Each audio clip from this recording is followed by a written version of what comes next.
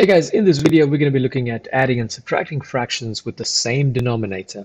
All right, and the key thing that I'm going to mention here is they have to have the same denominator. Now you might be wondering, what is a denominator? Denominator is, of course, the number at the bottom of a fraction. Numerator is the one in the top of the fraction. Denominator is down in the bottom of the fraction.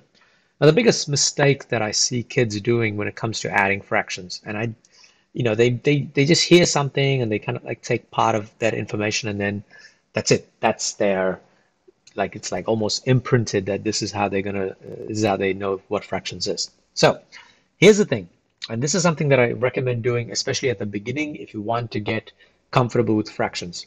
When you have two numbers that are the same denominator, I always suggest my guys to do this. I'd say put 4 plus 2 together. And because they're with the same denominator, you kind of put like this one big line under 4 plus 2 and put a 10 underneath it because they have the same denominator. And because they have the same denominator, all you have to now do is just add whatever's in the numerator. So that would be 4 plus 2. So in this case, this is going to be 6 over 10. All right, so let's have a look at another quick little example. And so here I'm going to have like 7 over 15.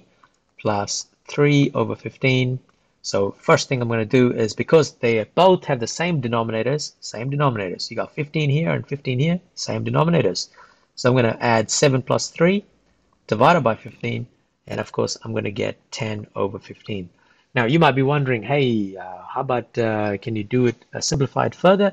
Of course you can simplify it further, and we'll talk about that maybe after I finish the main points of this. And then we'll actually go back to those 6 over 10 and 10 over 15 and show you the simplified fractions. So what about the subtraction? Same thing. What are we going to do? Same denominator, 10. So what we're going to do is we're going to do 4 minus 2, and that's divided by 10 because 10 is the same denominator. Then we've got 4 minus 2, which is equal to 2.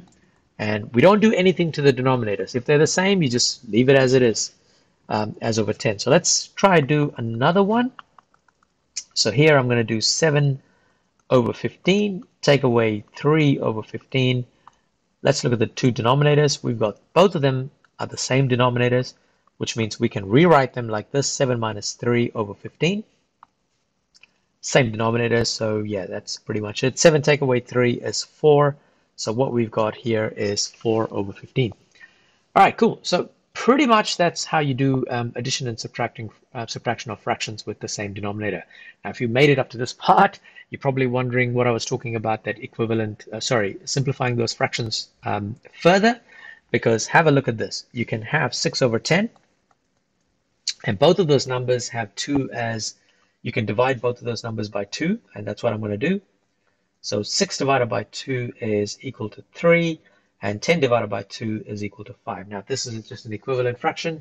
Have a look at the video in in this series, the previous video. It should cover this out. And as for the 10 over 15, I can divide both of these numbers by 5. And how do I know that so quickly? Because of my times tables, all right? So it's really important that you guys learn your times tables. So 10 divided by 5 is 2. 15 divided by 5 is 3. And same with that 2 divided by 2 over 10. I know that 2 is a number that I can divide with both of those numbers. So which means 2 divided by 2 is 1. And then 10 divided by 2 is actually 5. Cool. That is pretty much how you do addition and subtraction fractions with same denominator, and of course simplifying the answer right at the end as well. Okay, that's basically it for this short little video, guys. As always, thank you for watching, and I'll catch you in the next video in this series.